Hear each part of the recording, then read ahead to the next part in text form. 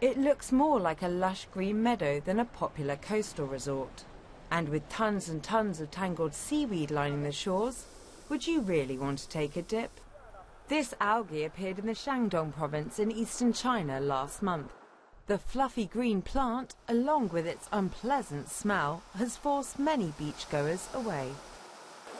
I was going to take a dip in the sea, but what's going on here stopped me. Now I no longer dare to swim here because I think the water is very unclean.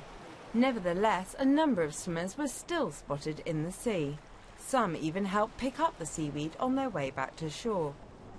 Over the past few weeks, cleanup teams have removed 4,000 tons of the stuff a day.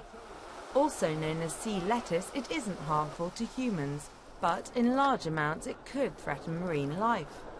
Once collected, the algae will be dried and ground to make animal fodder. Lorna Blount, BBC News.